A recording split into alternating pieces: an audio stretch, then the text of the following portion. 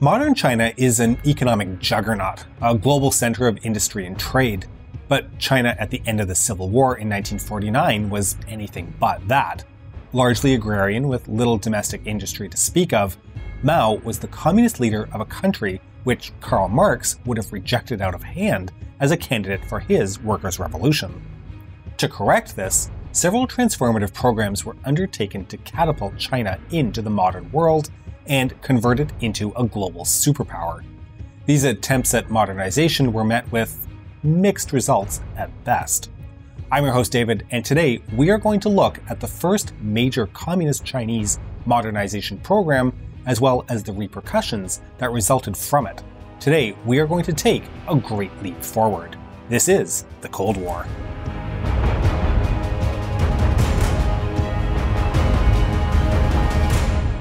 To properly frame the Great Leap Forward, we need to talk about some of the actions that Mao and the communists took in the years after their coming to power.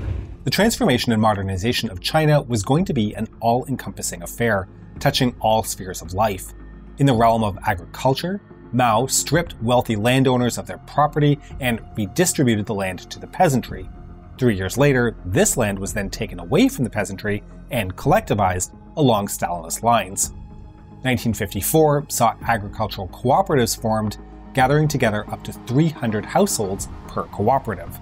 But Mao's reforms were not aimed at strictly economic transformation.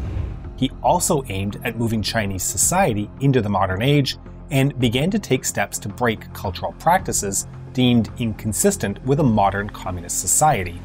Foot-binding and child marriage were firmly outlawed. 1958 saw the abolishment of private property. 1957 introduced the anti-rightist campaign designed to stamp out any dissent or opposition to Communist Party and their actions. Primarily, although not exclusively, focused on suppressing intellectuals who still supported capitalistic ideas and policies or were opposed to collectivization, the anti-rightist campaign officially saw about 550,000 people persecuted, although that number could have been as high as 2 million in reality. The campaign was most responsible for consolidating the power of the CCP in China and firmly establishing the one-party state. So, what was the net effect of all this? Well, the general takeaway by Mao and the communist leadership was that they were largely successful in their aims. Scholars have then argued that the confidence this gave them made them overestimate their power to implement further, more radical reforms in a very short time. Mao was quite taken by Khrushchev's pledge that the Soviet Union would overtake the US in its relative economic power and production capabilities, and naturally wanted to set a similar goal for China. So Mao pledged that China would overtake the United Kingdom in steel production within 15 years. Of course, this was an unreasonable target given that China was a country whose economy consisted of 90% agriculture and had little infrastructure or expertise on which to build. But the heart wants what the heart wants, and Mao wanted industrialization. The plan that was laid out was set to utilize one of China's advantages, its large population. The plan was to mobilize the people to build roads and industrial facilities while retaining some of these people to work in the new industries being created. This would need to be done while also expanding the collectivization process to ensure enough food was being produced to feed the industrial workers. This would be a good place to point out Mao's plans were considered totally unachievable by all of the economists and advisors around Mao, but the chairman's nearly delusional overconfidence won the day. If you want an example of that delusional thinking, consider this. Mao aimed to double steel production in 1957 alone, from 5.35 million tons to 10.7 million tons. Good luck with that. So, the Great Leap Forward was announced in January of 1958 at a party meeting in Nanjing. The plan was to engage peasants in the modernization process by organizing them into communes, which would make it easier to plan their labor, eliminate waste, and therefore increase economic and industrial production. Of course, cheap labor was really at the heart of the plan. Keep in mind that in 1958, the collectivization process in the countryside was underway, but was by no means complete. Some senior party officials, including Zhao Enlai and Liu Shaoqi, urged caution with the pace of forced collectivization, but 1958 saw the acceleration of the process in order to keep in line with Mao's dictates. April of 1958 saw a new type of commune established at Chaishan in Henan province. Here, all private property was abolished. Private land holdings, plots, household tools, it was all collectivized. Men, women, and children were separated from each other, each staying in communal buildings. Yes, even the children, who became more like children of the commune instead of their families. A military-like regime was established, where people were forced to work long hours and eat in communal kitchens. As more of these special communes were established across the country, competitions were created between them in an effort to ensure high levels of production were being met. Of course, these communes were also designed to break down one of the traditional pillars of Chinese society, the family. Breaking up the family unit and replacing it with the state was part of the plan to create a new China. That being said, there was little incentive for the peasants to try and meet the unrealistic quotas being set for them. Wages and money, a traditional incentive, were abolished and replaced by work points, which were given for good work and good behavior. Strict discipline was also used as incentive.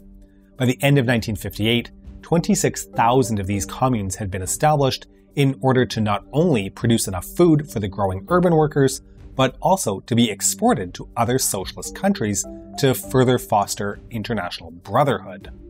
But, and there's always a but the increasing number of urban workers was making the task of maintaining and even increasing agricultural output more difficult. More investment was being assigned to industrial development as part of the Great Leap Forward. This resulted in over 21 million more people being added to work on non-agricultural, state-sponsored work. Lack of investment, coupled with fewer agricultural laborers and more mouths to feed, is not a good combination. And what about those new industrial workers? Well, given that they had little to no experience in working in an industrial environment, they too proved to be ineffective. To help bolster industrial production numbers, agricultural workers still in the countryside were given orders that they should, quote, walk on two legs, meaning that they should not only work in agriculture, but also in industry by building backyard furnaces to help make iron and steel. This was all done to help fulfill the absurd goal that Mao had set to beat the UK in steel production. The backyard furnaces were to be used to smelt scraps of iron, such as old farming tools, and even household items like cooking utensils. So, have any of you ever tried to actually smelt iron? It takes a lot of heat. Since coal was in short supply, these backyard furnaces were being fired by wood. The resulting environmental devastation came on two fronts. Not only was the air heavily polluted by smoke from the fires, but huge swaths of forest were cleared for firewood. And the cherry on top? Well, the iron and steel being produced from these furnaces was all but useless due to impurities and issues with the smelting process. It's almost like making iron and steel is something that requires some skill and know-how and can't just be done in your backyard. Weird, I know. The furnace project was soon abandoned. The Great Leap Forward also resulted in a massive transformation of urban landscapes. In an effort to harvest nutrients for soil and to obtain building materials for other new projects, there are estimates that between 30 and 40% of buildings in China were demolished. This is actually considered the greatest demolition of property in human history. And now, one of the more curious aspects of the Great Leap Forward, the Smash the Sparrows campaign. Sparrows were considered to be detrimental to crop growth, and so a campaign to destroy the birds was begun. The entire populace was mobilized to help kill the birds, often with one group of people making loud noises by striking pans together to scare the birds into flight, and then another group involved in shooting them as they flew away. The Smash the Sparrows campaign was actually highly successful, as long as you only look at the numbers of dead sparrows. With the sparrow population decimated, insects, lacking one of their major predators, infested crops and destroyed entire harvests. Agricultural output actually decreased as a result. The situation was only really rectified after 250,000 sparrows were imported from the Soviet Union in order to restore some balance to nature. So, that was how the Great Leap Forward was implemented. And the results? Well, disaster may very well be an understatement. So let's take a look. The 1958 harvest was blessed by favorable weather and crop yields were plentiful.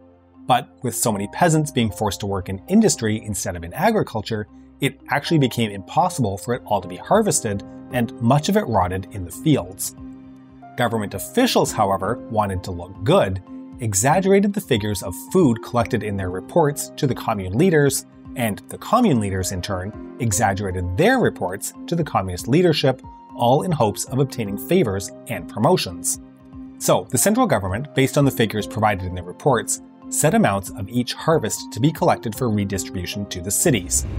On paper, the amounts set were relatively realistic, but due to the false reporting, once the government had collected the foodstuffs, it left next to nothing for the peasants to eat, and starvation began to set in.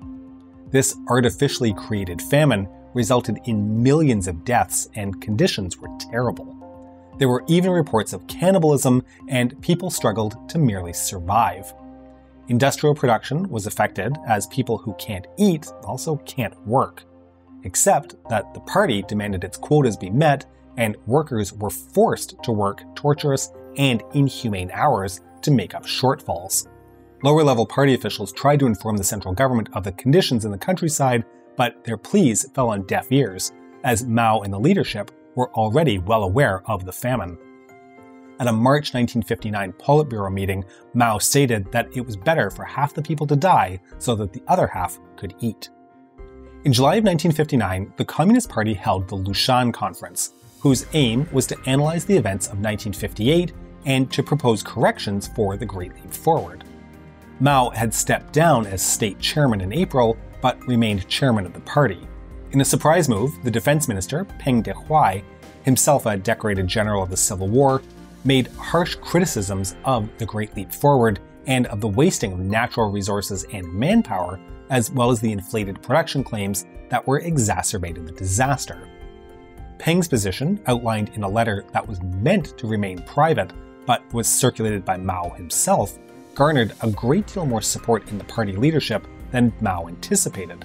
Perceiving the letter as a personal attack, Mao dug in his defense of the Great Leap Forward, and he decided to pursue the plan further. Peng was fired from his position and put under house arrest, being banished from public life. He was later targeted by the Red faction during the Cultural Revolution, but that is a story for another episode.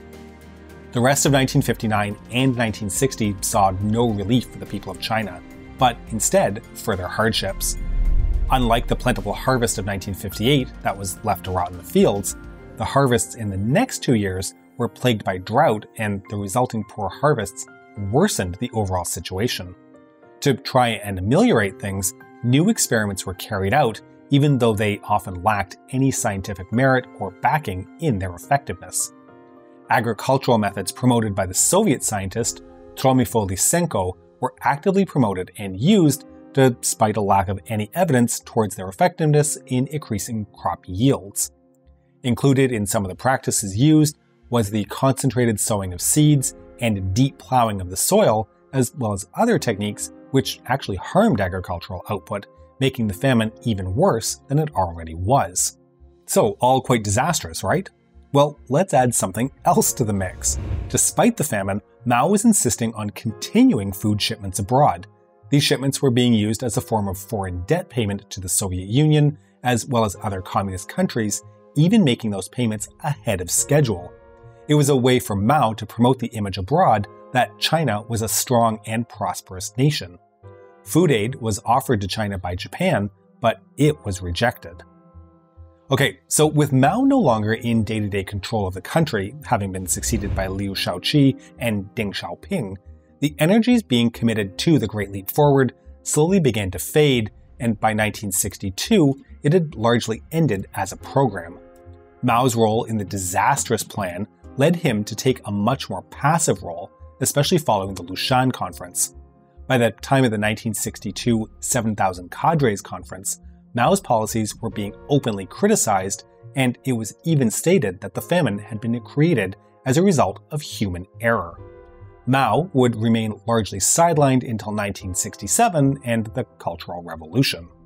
Although the policies of the Great Leap Forward had been stopped, the damage was more than done. Between 1958 and 1962, anywhere between 50 million and 55 million people died in China as a result of famine, torture, summary execution, suicide, and disease. Forests were decimated and buildings demolished. Agriculture was ruined. Grain consumption between 1957 and 1961 saw a drop of 22%, while the consumption of pork in the same time period fell by a massive 72%. Data showed that there was more livestock in Henan province in 1940, in the middle of the war against Japan, than there was in 1961. Officially, the Chinese Communist Party acknowledged the mistakes of the Great Leap Forward, but still lauded the period for its revolutionary spirit. This disastrous period of modern Chinese history is one of death and suffering, all in the name of forced progress. It was based on the ideas that ideological and revolutionary fervor would be enough to grow an economy and transform it into a powerhouse. Sadly for the Chinese people, this is not the last time that these ideas would be used to try and revolutionize Chinese culture. But that is a story for another day. We hope that you've enjoyed today's episode, but to make sure you don't miss all of our future episodes, please make sure you subscribe to our channel and have removed any and all sparrows from the vicinity of the bell button. I'm sure there won't be any adverse effects. We can be reached via email at thecoldwarchannel@gmail.com, and we're active on Facebook and Instagram at thecoldwartv. If you enjoy our work, please consider supporting us via www.patreon.com/thecoldwar or through YouTube membership. And don't forget, the trouble with the Cold War is that it doesn't take too long before it gets heated.